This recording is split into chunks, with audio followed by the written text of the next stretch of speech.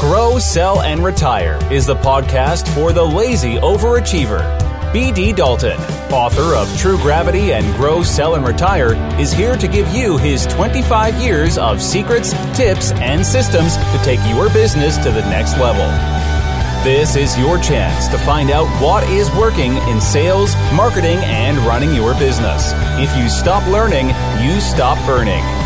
Now, here's your host, BD, with today's GSR podcast. Hey everybody, BD Dalton here from the Grow, Sell, and Retire podcast, coming to you with the personal branding group of GSR podcasts. I'm trying to help you be a lazy overachiever. People talk about not wanting to be lazy, but tell you what, if you want to make sure that something gets done in the most efficient way possible, give it to a lazy person. They will make sure that they get it done quicker and easier than anybody else. So guess what? We're going to talk about the A's of personal branding today. And I wanted to get this out there because May for me is hugely full of different things. I'm going to Madrid. I'm going to Italy. I'm going to walk around. I've got 3 different pitches for brand new businesses, as in we're going to buy. And the second thing is, or the one more thing is, I've got 10 different speaking gigs running around, plus really looking at 5 different clients that we're working with to make sure that they can take their business to the next level. Some of them are actually multi-million pound turnover and want to go to more than 10 million pounds turnover. Some of them want to get ready to sell in the next 2 years.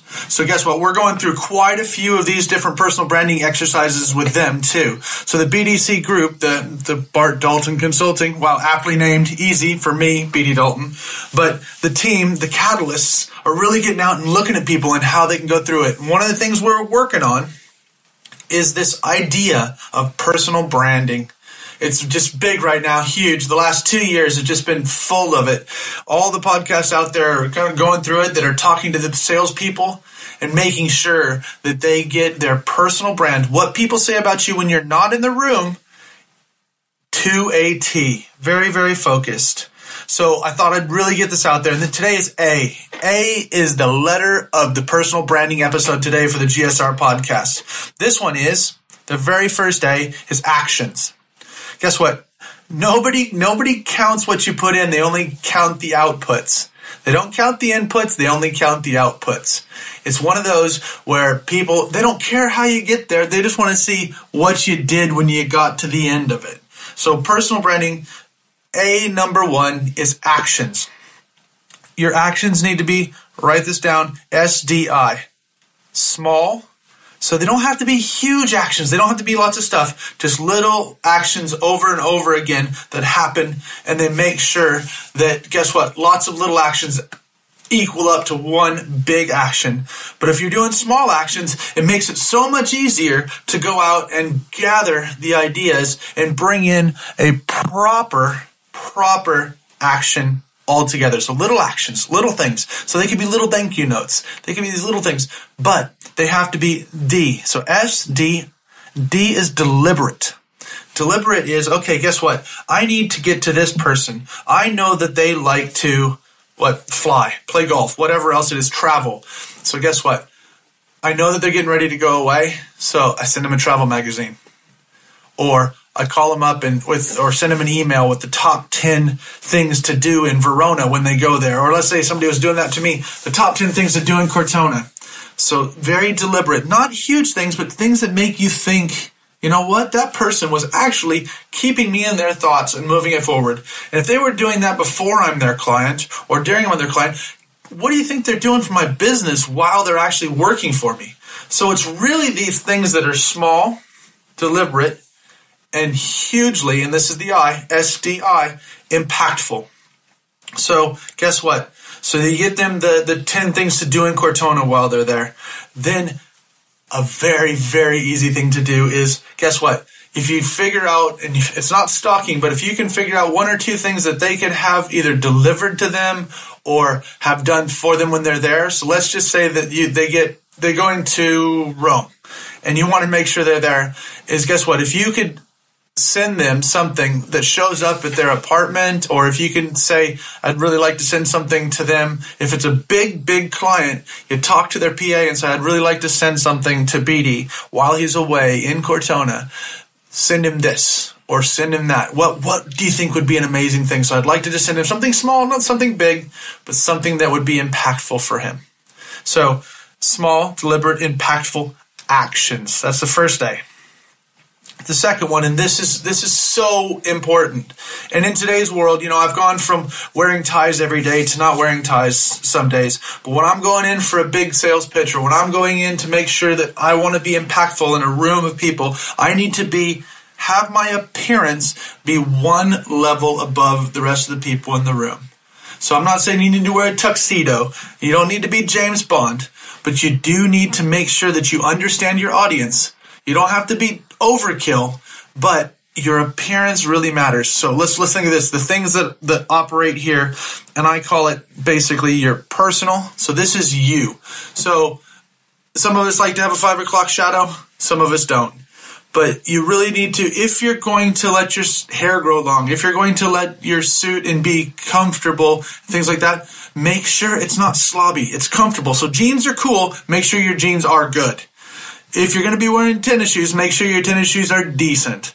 Because if you guys are out there listening to this, you're trying to make that impression that keeps there. You might make the impression that, I can be comfortable at work because I am the big cheese.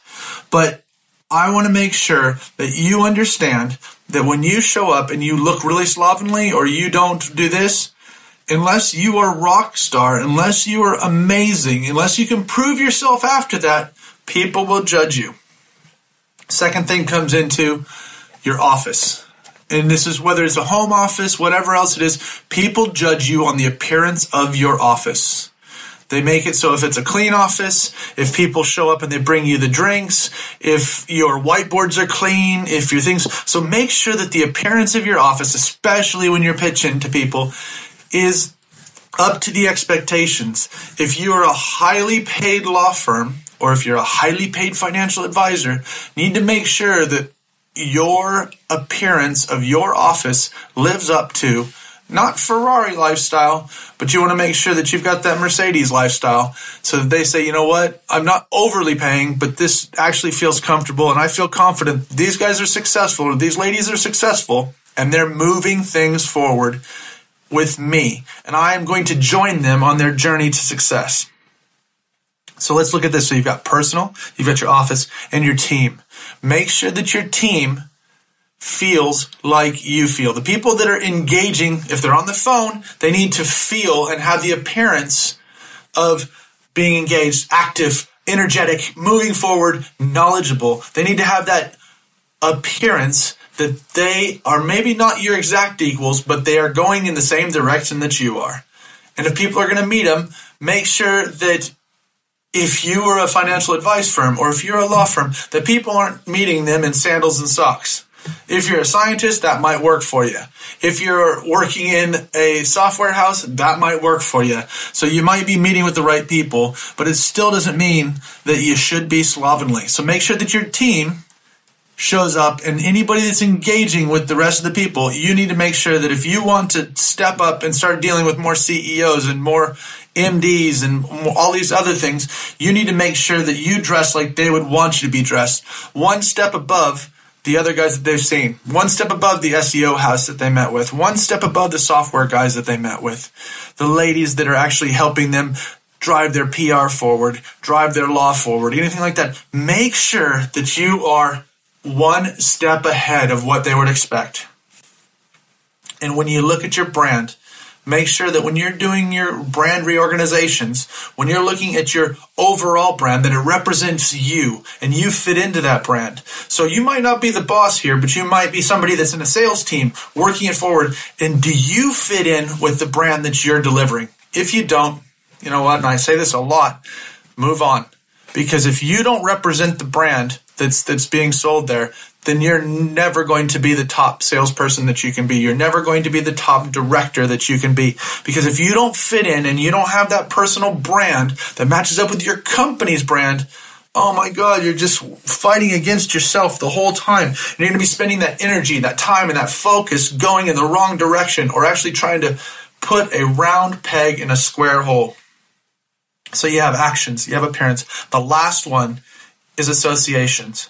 So think about this. This is the people that you hang out with. If you want to sell to people that don't drink at all or have a very low tolerance for having lots of beverages, and that's your main source of income, you don't want to hang out with a bunch of party goers. If you have somebody that really, really dislikes going to the horse races or something like that, you need to make sure that that's not where you're seen and that's not where you're going out with. And there's lots of different fraternal organizations and things like that people don't want to be associated with. And it's not because they're bad, it's just because it doesn't match up with that demographic. So the groups of people that you're hanging out with, if somebody in your group doesn't like to be a member of that organization, that lodge, that whatever else it is, make sure that you are not associating with those people. If they see you associating with them, then that's really going to pull them back. And, right now we've got a huge thing when it comes to personal branding, and I don't want to get political, but you get secular, you get divided when you've got the National Rifle Association and you've got President Trump going out there. It divides the nation. It divides it. So that's a group. It doesn't mean that it's not right.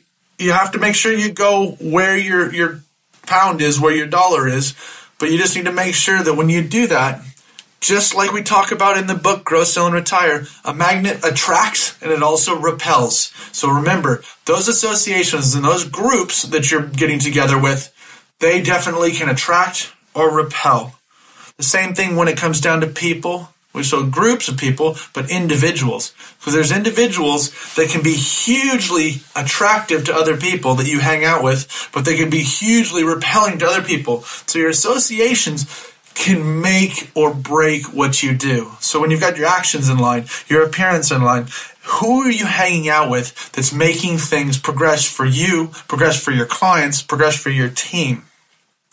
And lastly, and it was funny because I was just reading something on Twitter, where here in Birmingham, the home of Cadbury's, and guess who was sponsoring the goodie bags in the 10K run that happened today? Lindt. Amazing, but why wasn't there a Cadbury's bar in there? You need to associate where people want you to associate. You need to be able to make sure that you are in line. So guess what? If your clients are typically Toyota drivers, you need to make sure that your brand associates with Toyota drivers. If it's Mercedes drivers, you need to make sure that your brand feels and integrates with Mercedes drivers. You need to make sure that everything that you're doing with your associations, because everything that you do in your business is tied back to your personal brand, it's tied back to you, it's tied back to your actions, your appearance, and your associations. So I would take, at the end of this podcast, and write down 3 actions that you're going to do. So 3 actions that you're going to do to gather a better group of clientele or a better group of employees. 3 things that you're going to do. 3 plus points on your appearance. Do 1 for your personal, 1 for your office, and 1 for your team. The last thing is with your associations. I want you to write down a list of 3 associations and people that you're going to work yourself away from, and 3 associations or groups or brands that you're going to work yourself towards. So there's some homework at the end of this one. If this is your first time listening to the GSR podcast, the Grow, Sell, and Retire podcast, I want you to make sure you subscribe. I love it when you subscribe. I love it when you pass it on. Make sure you're passing it on. Make sure you're following us on Facebook. You're following us on Twitter. You're following us. Go to the website. Get downloading the actual emails that we send through to you. We try to give you little bits of True Gravity, little bits of Grow, Sell, and Retire. We've got Dr. Marketing and Mr. True Gravity out there, so we're trying to give you as much free stuff as possible. But guess what? We'd still love to work with you. If you're in the UK, we'd love to come out and speak to you. We've got a couple of different things on networking. We've got some great things on sales and marketing working together between Dr. Marketing and Mr. True Gravity. And guess what? I can get in and the team can come in and go through with the launch package the 3 documents you need to make sure that you can sell your business for more money very, very, very soon. So remember that. Personal branding today. This is BD Dalton for the Grow, Sell, and Retire podcast. Looking forward to helping you get to your next level, because if you want to work for the rest of your life, that's your business. If you don't, that's mine. Thanks for joining us on Grow, Sell, and Retire. For more information, tools, or to book one of our team members to work with your team, business, or to speak at your event or conference, visit bartdaltonconsulting.com or email contact@bartdaltonconsulting.com. Buy the book True Gravity on Amazon. If you want to work for the rest of your life, that is your business. If you don't, that is ours.